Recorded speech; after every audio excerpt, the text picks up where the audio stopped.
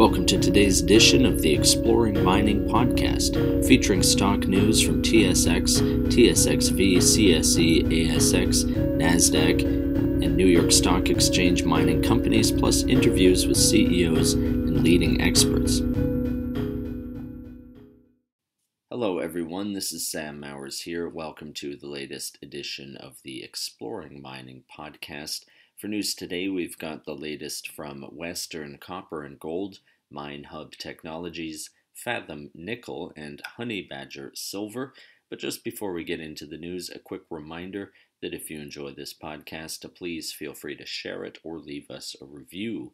And as always, I recommend checking out some of the other podcasts on InvestorIdeas.com. This includes the Cannabis Podcast, the Clean Tech and Climate Change Podcast, along with many others, all of which will bring you up to speed on the latest stock news and trends in their respective spaces.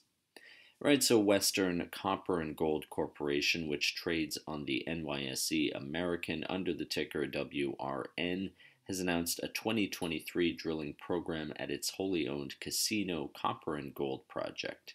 According to the press release, a diamond drill program consisting of approximately 2,200 meters of drilling in 7 drill holes, ranging from 130 meters to 560 meters in depth, has been initiated, which upon completion is expected to result in upgrading of some of the indicated resource to the measured resource category. The program will also feature about 800 meters of geotechnical and hydrogeological drilling, which will target the ground conditions of the proposed open pit, stockpiles, tailings management facility, heap leaching facility, new airstrip, and the proposed Rani well site. Stock for Western Copper and Gold is up 0.32% at the time of recording. Next up, MHUB Technologies, Inc., which trades on the TSXV as MHUB, has announced the launch of enhanced ETAs, described as a predictive AI-powered shipment tracking and delivery module on its platform. Andrea Aranguren, the company's president and CEO, said, quote, "Shipment tracking is incredibly important to our customers as visibility can often be unreliable and incomplete. Our customers rely on accurate data to anticipate arrivals, manage their inventories, and optimize their operations. Enhanced ETAs addresses these challenges head-on, empowering businesses with the insights they need for effective decision-making. We are at the forefront of elevating the accuracy and reliability of shipment management capabilities for our customers." End quote. Stock for MHUB Technologies is up 7.89% at the time of recording. Moving along, Fathom Nickel, Inc., which trades on the CSE under the ticker FNI, has announced that the second round of drilling at the Gochiger Lake project will commence on or about September 2nd, and is expected to consist of 5 to 6 drill holes, totaling approximately 1,800 to 2,000 meters.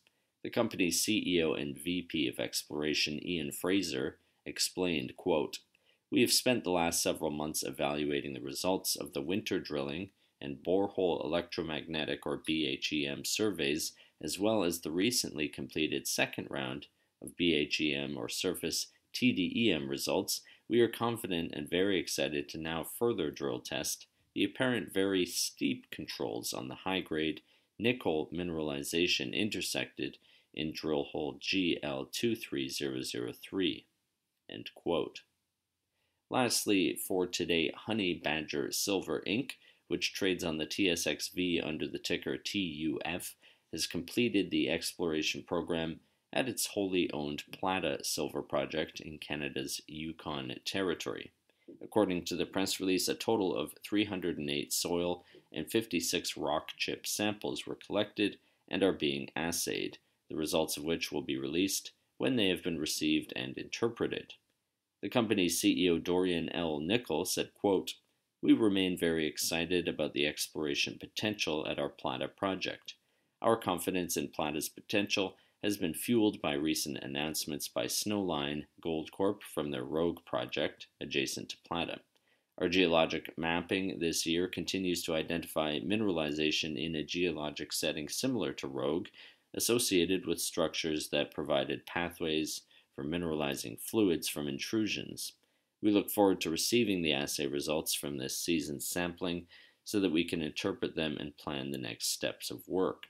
Meanwhile, the field crews have mobilized to our Groundhog and Clear Lake projects." End quote. Well, that does it for today's Exploring Mining podcast.